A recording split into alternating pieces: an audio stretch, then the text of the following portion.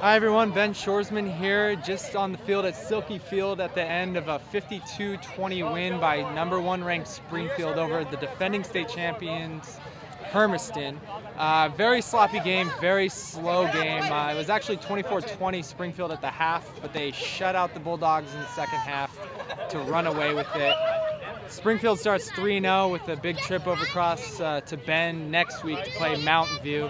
Trever Watson rushed for over 200 yards again, threw for over 300 yards.